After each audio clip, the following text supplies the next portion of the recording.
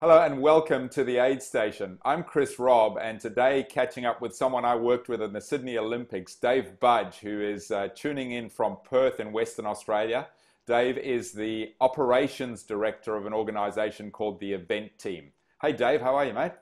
Yeah, hi Chris. Yeah, good to catch up again. Yeah, great to catch up. It's we worked together obviously, and then we kind of lost contact in the last couple of years. We've reconnected again, and it's great to catch up with your story again. I think there's some amazing things that you're going to be able to share with the viewers, and I think one of the really exciting things is this great positive story, which we'll touch on, that you announced at the weekend that you've got an event coming up. Things have been kind of wound back in Australia, and it's pretty exciting times in many ways. But why don't we start a little bit with just a little bit of your backstory, please? Sure, yeah. I've been doing this. I organised my first event actually in 1991, which was a Coca-Cola aquathlon series at Scarborough Beach here in Perth. So just with a couple of mates, we put that together. Bit of a battle of the codes between surf lifesavers and triathletes. And, obviously mass participation was a lot smaller back then. If we had 200 an event, it was considered huge. So I went on from there in the mid-90s. I was able to secure a position as a sports administrator. So I started as the first executive officer of Triathlon Western Australia. So that was, running the sport and also, my first full-time foray into events. So I ran all the events on behalf of the association, and it was a pretty busy calendar back then as well. So it was thrown in at the deep end and in a steep learning curve. We were doing probably 15 events a summer. So it was, if it wasn't every weekend, it was every other weekend. So that kept me busy, certainly learned a lot. From there, I went on to work for Tourism Western Australia. So I was the race director and event manager for the 2000 ITU World Triathlon Championships in Perth, which was big. Pretty fortunate living in Western Australia that we have a government tourism department that is really vested in events and can see the benefit of paying for and bringing big events and sporting events to WA. So so that was my first full-time job on a big event like that. And then, as you said, moved on from there. Got to work with a great team at SOCOG under Eddie Moore and David Hansen, yourself. So the road event team, so I worked on the triathlon, but also worked with you on marathon and some road cycling as well, which was fantastic. I can't believe, September the 16th this year, it's 20 years. Amazing, isn't it? It's flown by in some ways, yeah. Yeah, so went from there, post-Olympics, moved back to Perth, did a few little bits and pieces, but then became the Chief Executive Officer of the WA Cycling Federation. So worked in cycling for a couple of years and had a little bit of a side hustle going then. So started a company called Tri Events. So mainly triathlons. We also organised the Perth City to Surf as well, which was by today's standard, probably a mid-sized event. We started off, I think it was about 10,000 when I picked it up. Worked on that for 8 years and was I think, nearly 37,000 by the time we finished working on that. So I worked in that cycling job for 2.5 years, and then decided it was time to take that leap of faith and work for myself with a couple of business partners. So really pushed on with Tri Events, and then we sort of developed the brand, and we were doing sort of 25 events a year, a mixture of fun runs and triathlons, obviously, which is what we've done a lot of. But that provided us opportunities to pick up a lot of things that came to Perth. We established a good reputation, managed to sort of grow it from there. So and that went on for a couple of years till 2018. And it all finished. We can talk about that later. And then 2 years ago, nearly to the day, actually, with a couple of colleagues, from Tri Events, we started up the event team. A bit of a smaller entity, so we're just concentrating on fewer events, but larger events. So we're almost coming up to our second anniversary of the event team. So over that sort of probably 25-year journey, I've probably organised 500 or 600 events. I've never really counted them.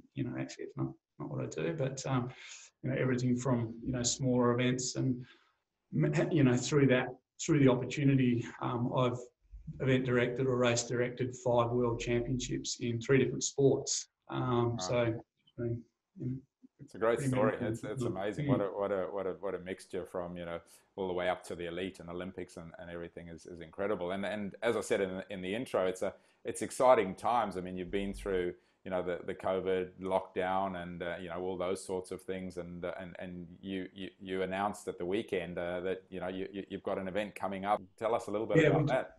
Yeah, so it was an interesting process. Went in same as everyone else, and I've been through connecting with yourself and the MPW community around the world, sharing stories with everyone. It's almost like a little support group that we get together, on the Monday afternoon or Thursday during the week, and just hearing everyone else's story. But we were like everybody else, thinking,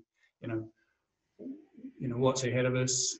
Probably a little bit different in Perth, where we're fairly isolated, and in Australia, obviously, we're isolated as well. So our case rate was fairly low compared to what we were seeing, in the Northern Hemisphere, America, Europe, UK.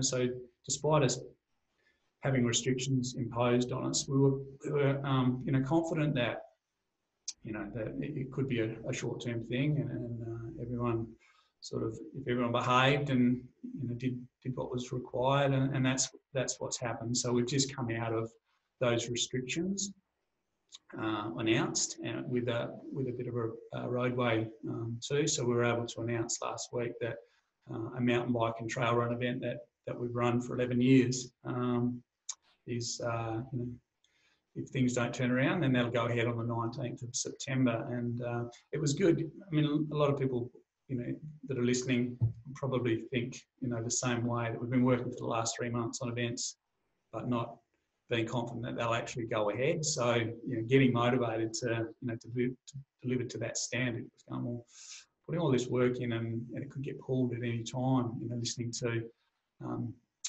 you and Mike Niski last week, with those events in America, thinking, I really feel for me. I was kind of buzzing because I knew I was ahead of us, and you do feel for people as well. But so we were able to announce, and a great response in terms of entries. I think people are going to be a little bit nervous because they'll probably enter closer to the event, wanting absolute confidence that it'll actually go ahead. But the engagement on social posts, was one of relief. I think people are, even though 3 months in the scheme of things, not a long time. People are, I think, keen to get back out there and do what they love doing. So. Yeah, wow, that's a great story. And obviously, during this period of time, you've gone through a lot of challenges, as you alluded to, but you're also a person that's been through some challenges in your life and your business. You touched on your previous business, and I think at this time, and really respect the fact that you're happy to have a little bit of a chat about it, because there's many people struggling with what's it going to be like, trying to keep their businesses going through this, and you've been through some fairly challenging times from a business perspective. And can you maybe share a little bit about that with us, Dave?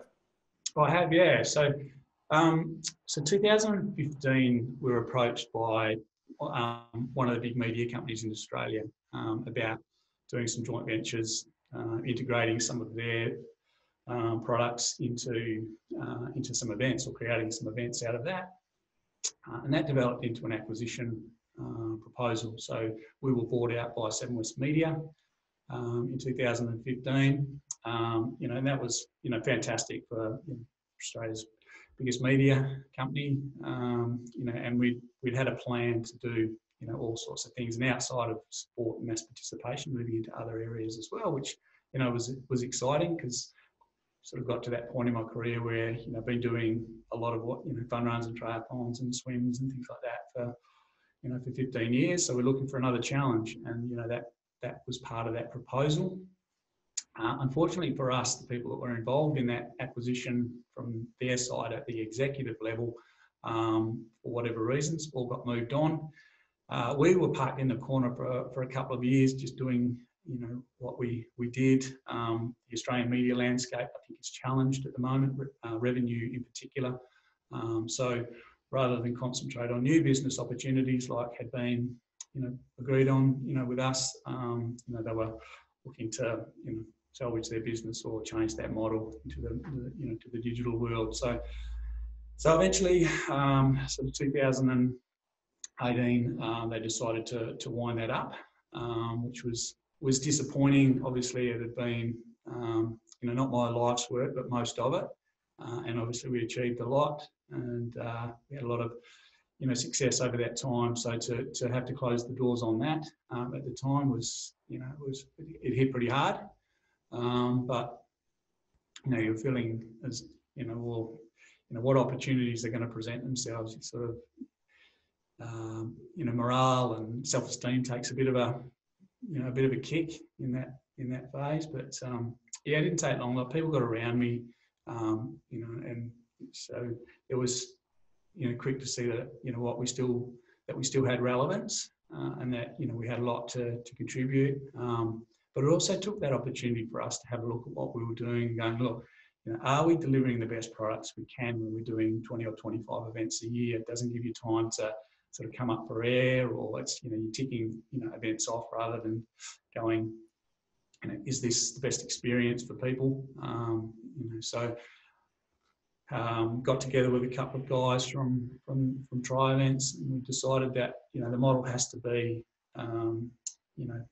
less events, but using that time to be more creative.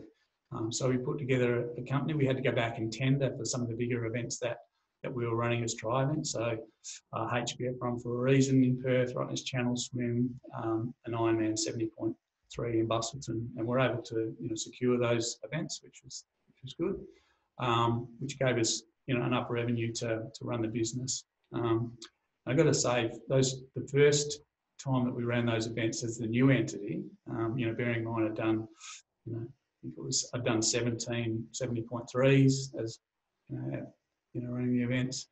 But I got a greater feeling of satisfaction as the new entity, but because we were able to do a little bit more with them and deliver the events, the same with HBF Run. So yeah, got to the end of it, thinking, back to probably enjoying it more than I had done for the last 6 years, because, previously you'd finish an event and you're just worried about what's next rather than, celebrating. I think celebrating is a really important part of doing what we do. You don't come up for air, then what's the point of doing it? Oh, it's a great story, and thank you for sharing it. And I think, the reality is that, it's already starting to happen, sadly, that, there are people in our industry that are, having to wind up their businesses, and, that hit that you get on self-esteem and the like. And I think it's a great example of, there's always other opportunities. People in our industry build such amazing skills, particularly someone like yourself who's been around for decades, literally, that are often transferable, whether they're in the industry or elsewhere. But if there was any particular lesson or takeaway that you could leave, I mean, you spoke about celebrating your wins, but in any particular one or two lessons that you would leave with people that are watching, that are going through these tough times right now? Yeah, well, through this last 3 months and then through the 2 years previously, it was an opportunity to reflect on, on your business, how you do things. And that's sometimes hard to do if you get, bogged down. Through my period, particularly sort of back in the late 90s and early 2000s, I came through a period in mass participation where I had great mentors. I grew up sort of under the wing of David Hansen from Super Sprint and Garth Proud from USM. Yeah. And we're seeing now that collaborative approach where people are very sharing in concepts and ideas and, new normals and things like that. But I had that back then where, if I wanted to come over for an event, just have a bit of a look around, or even staff that I hired, that if you're always doing things one way, then you will only learn one way to do things. But, it would be nothing for me to pick up the phone to David or Garth and say, "Mate, I've got 3 new event staff. I think they could benefit from coming to a Noosa triathlon or coming to a corporate teams triathlon in Melbourne and Sydney, and just see how bigger events run." And then, I said, I'll get them there if you can just give them a role. So we do that for a long time. So always working on that personal development stuff. Don't think that the way you do things at the moment, is where it stops. So always looking for those improvements, different ways of doing things, and so certainly, coming out of tri events and into the events team, that gave us a great opportunity to say, what didn't we enjoy, or what was a challenge, and how can we do it better? So that's coming out of that. I've got to say, the last couple of years have been, probably a lot more enjoyable for me and a lot more relaxed, than perhaps the years, before that. That's a great insight, and so much that less is more as well. You so often see people, it's like more and more and bigger, and often it doesn't make commercial sense, and it also doesn't make personal sense for the business owners and the team. So some great insights. Thank you. As always on the Aid Station, I like to end with something inspiring. I know you've got a very inspirational story to share with us, and I'd love you to tell us that, please, Dave. Yeah, it was a hard one to pick because, having seen so many events and, over the years, but one of my favourites, we managed to deliver the World Masters Athletics Championships in 2016 in Perth, and it was just such a great event. It was, it was a 2-week event. We had 4,000 athletes from all over the world. I think we had over 90 countries represented. So it was, I think it's actually the biggest athletic event, annual or biannual event, because of the participation numbers. So, and so many great stories from that as well. But one of my favourites is there's a Perth guy who passed away last year, John Gilmore. He was, within, sight of 100. It's like getting out on 99. He passed away. But John has a great story, former POW, but just, people that know distance running will know of John Gilmore for what he's done over the years. But so John had entered 3 events, only ended up doing 2 because he got a little unwell. But so he won the 800, but he actually ran with a catheter bag in. He had a urinary tract infection as well. So you talk about a tough guy. It's like he'd been through, Changi prison as a prisoner of war back in World War II. But, just being able to watch him run and finish. And at that age, he was as sharp as you could get. Like, his recall was fantastic. Like, he finished, went over. There's a bit of press around, almost ran the press conference himself. And like, it was just unbelievable to be there and witness, that. We all hoped he'd go on, to make 100, but he didn't. But yeah, being able to witness that, is equivalent to, we did Melbourne Ironman in 2012, I think it was, where Crowe and Cam Brown ran shoulder to shoulder for 42 Ks, which was a special moment at that elite level. But to watch, age group athletes, which was, where a lot of us in the mass participation space in our money, they're the ones that come in masses. But to watch that was unbelievable. So. And you said, I think you said he was 93 at the time. 97. 97 at the time. Yeah. Wow. Yeah. That's so yeah, incredible. And we went and picked him up from his home. So he's a sort of his wife was ill years ago. She passed away some time, but he had a 10K course in his backyard. So up the side of the house, around the clothesline and back. There was so much about him that was incredible. He's written 2 books if people want to look them up, with some of his story. But yeah, that's right up there with what an amazing story. The stuff that we did at the Olympics, which we'll never forget. Yeah. But yeah, that's right up there. What's so special about our industry is there's those money can't buy experiences, seeing those things. Dave, such a pleasure to catch up. We could certainly talk for way longer, but time ticks away on these. But thank you so much. Great to catch up again, and look forward to seeing you in person soon. And all the best with the event in September. Thanks, Chris. Thanks, Thank you. mate. Bye.